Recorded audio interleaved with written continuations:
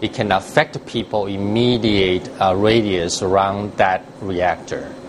Okay.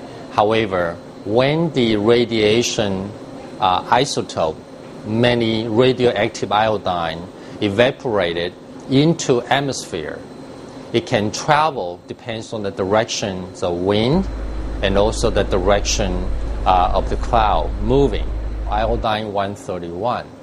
So this is going to go up to the atmosphere.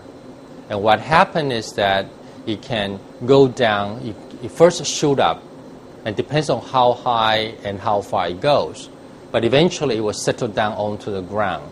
It is in the water, in the pasture, and also eventually it get into the food chain, including cow's milk and also some of the water, drinking water.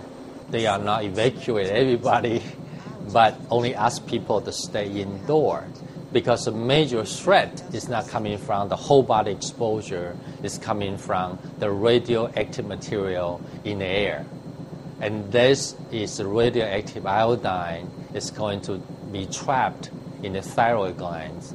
And that's the reason why they can hand out iodine pills in order to protect the thyroid.